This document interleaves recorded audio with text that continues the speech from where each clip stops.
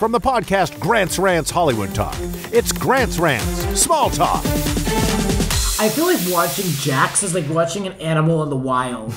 I just am always observing him and seeing like how he reacts to things and how he behaves. Yeah. Because he's just such a character. I just can't get enough of like watching, and it's like hard to watch. Yeah. You know, but you just another one. How do you just get through life like?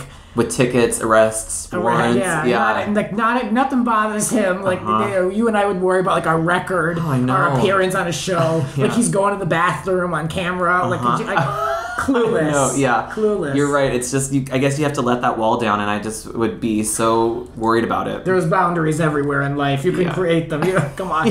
I will say on the note of Vanderpump Rules, I do not enjoy Lisa Vanderpump at all on Beverly Hills Housewives. But I enjoy her on this. I think because it's limited. Oh, okay. But I like her and her behavior and how she conducts herself on Vanderpump Rules way more than Beverly Hills Housewives. See, this is interesting because I don't watch Housewives. I'm very familiar with all of them because of how relevant they are in like the Bravoverse, who I'm friends with. We all have talked about it. I've seen the memes, the GIFs, everything. That's how I am with Vanderpump Rules. Okay, yeah. So we're kind of in the same wheelhouse here. But with Lisa, I feel like she's become kind of again, like a side character where I don't know if we need her. We've been introduced to all these people, and she was kind of the catalyst that, like, the reason why they all worked at SUR. But now we have people who aren't working at SUR anymore. We have, like, you know, new cast members who are friends that are just, like, there by proxy of who was there. And she is there every once in a while, but she's not my favorite part of the show. You can tell they're really trying to insert SUR, like, as often as they can, like, by having them fold all the napkins. Like, those people are not working in there. And if they are, I think they have, like, a one-day-a-week commitment to, like, legally be, like, considered an employee. I have been there to eat, and I've seen a couple of the cast members actually, like, at tables, so without cameras. Okay. So I think they're there year-round, but I don't know how much of it they really are. Right. Yeah. Yeah.